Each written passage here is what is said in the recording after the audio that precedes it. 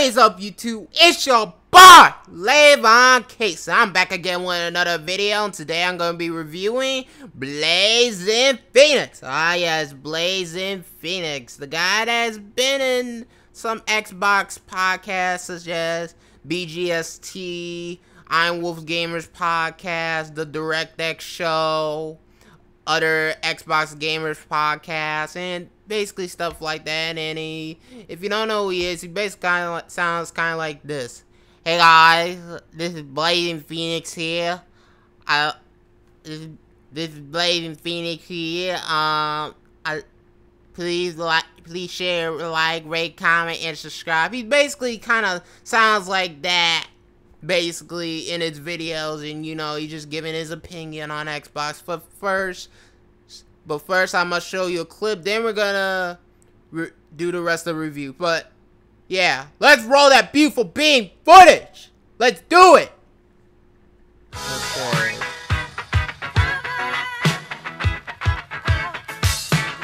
Hey guys, it's your host Blazing Phoenix, and I'm back with another video. Again, I'd like to thank all the subscribers I've been getting lately. So if you want to come join the group, the True Voice of Xbox Community, I'll leave a link in the description. And you know, if you guys start a YouTube channel, I want to leave a link in the description to Jay Williams' Twitter. You know, he does good work on Twitter. He's a graphics guy. He'll hook you up with cool decals and all that. So if you're looking to start a YouTube channel and you want some cool decals for your Twitter account, hit up Jay Williams. He'll help you out. So after E3, you can see like a lot of the momentum is starting to shift back into Microsoft corner. So on this video, I'm going to say how Microsoft got their groove back. You've seen that movie from the 90s. Now, because a lot of stuff is going in Microsoft's corner, a lot of good news, a lot of positive press is coming out. They just announced that they sold 1 million Elite controllers, and I already bought 2 of them. What's my Elite controllers? I already bought 2 Elite controllers. So, if you haven't bought an Elite controller, make sure you buy them. I already pre-ordered the Gears of War one. So, this is an amazing controller, best controller you can get if you're a hardcore gamer. So, I really enjoying the Elite controller, and that's good news.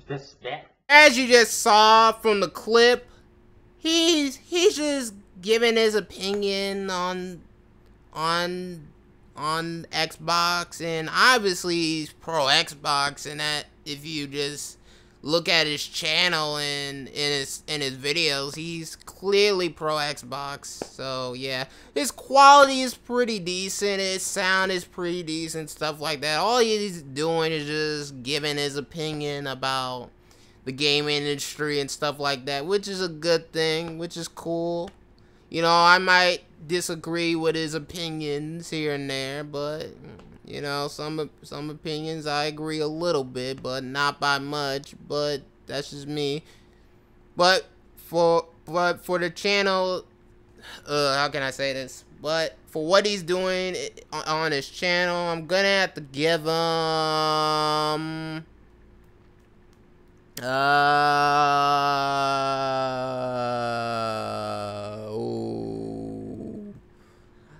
7, no, not a 7, a 6.9 out of 10. A 6.9 out of 10. If he can just make more content, make more diverse content, like maybe do a podcast, maybe do a talking about his favorite games, do more stuff like that, then his channel might actually go somewhere if he does a podcast or something like that. But as far as my opinion of his channel as of right now, it's a 6.9 out of 10. He's just giving his opinion on video games and stuff like that.